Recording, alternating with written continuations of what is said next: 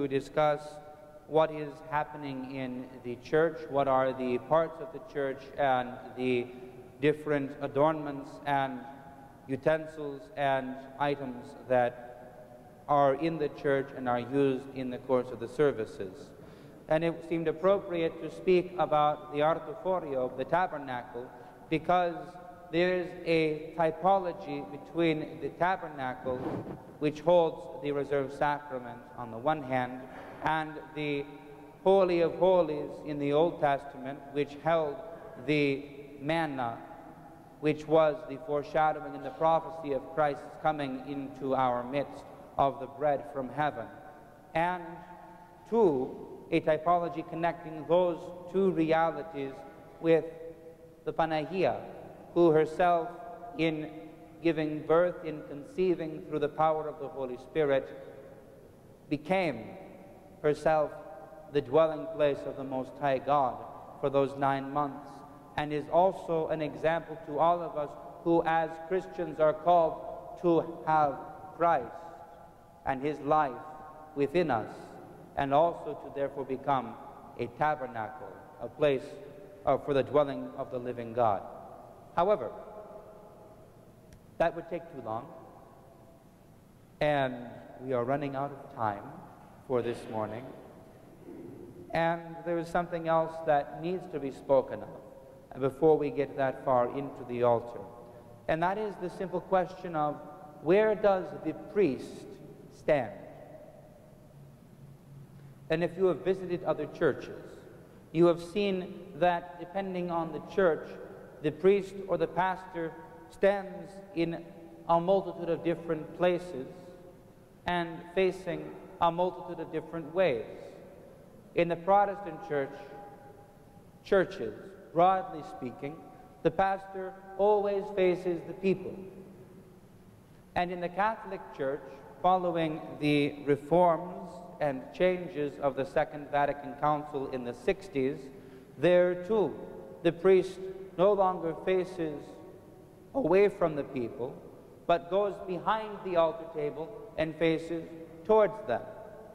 And the intent in both of these circumstances is that the priest be interacting with the people, not have his back to them, as though to have his back to them is a matter of pride and of considering himself higher than the people. And because, therefore, every Christian communion other than us tends to have the pastor or the priest facing towards the people, it is necessary that we understand why it is that in our church the priest faces not ad populum, not towards the people, but always to the east, towards Christ. And if we understand this, then we understand everything about what we do when we come into the church. In short, we do not come to the church to hear the priest, nor do we come to the church to hear the psaltery, although the priest and the psaltery we like to be heard. But the people do not come into the church to hear us, nor do you come in to hear the choir. You don't come to church to hear a sermon. You don't even necessarily come to the church to hear the Word of God read, although all of these things happen. We come to the church to meet God. We come to the church to seek the face of the Almighty Lord, the Master of our lives, our Savior and our God, Jesus Christ. And we face towards the east because light comes from the east. The sun rises in the east, and in facing towards the east, in which direction every Orthodox church is built, facing, we remind ourselves that the true light comes not from Edison's lamps, nor even from the sun in the heavens, but from the Son of God, who has shown salvation into our hearts. And if the priest has his back turned to the people for the majority of the service, it is because the priest is not talking to the people. The people are not talking to the priest. We are not interacting one with another. We are together interacting with Almighty God. And that is the role of the priest, to stand on behalf of the people, to offer his one hand, his one voice, his eyes, his body, to serve the mysteries, to make the offering on behalf of all the people, to offer the bread and the wine that symbolize for all of us everything we are, everything we do, everything we make, all of our labors, all of our successes, and all of our failures. We offer this to Christ. The priest offers this to Christ on behalf of every one of us. And Christ offers himself to us. And then the priest will turn and bring Christ to us. But this is why. And we should not ever be confused or be offended if the priest does not turn around and face us during the Lord's Prayer, although sometimes it is the priest turns around because he wants the people to speak, and he can't encourage them to speak if he has his back to them. But all of you are saying the creed, you are saying the Lord's Prayer. But if we are speaking together, then we are not speaking to one another.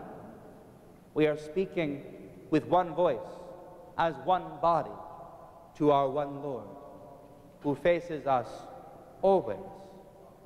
But we face him, not each other, when we come to the church.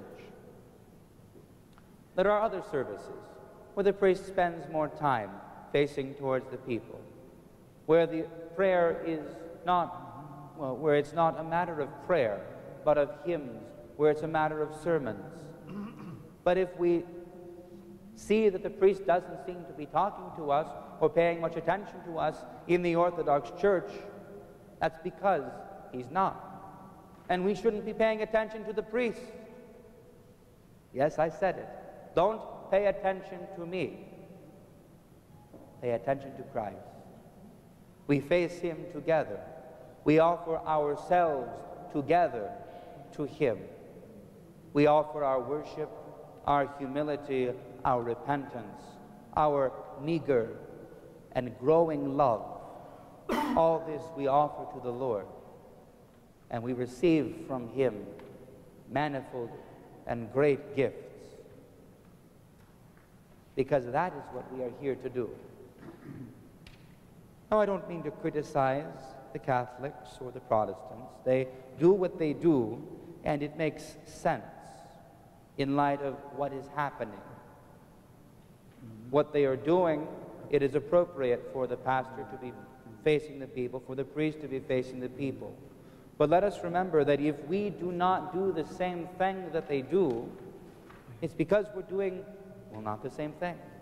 We come to offer ourselves together to Christ, not to separate the priest from the people, but to join priest and people together as one community, one body, together approaching the Lord.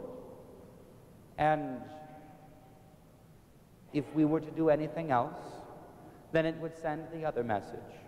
We would become distracted by how each other looks on a given morning.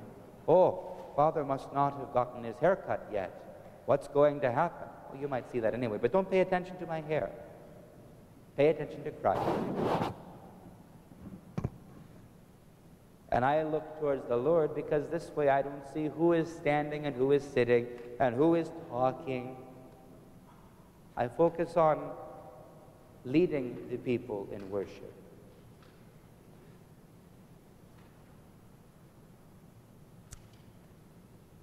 I know this is a simple thing.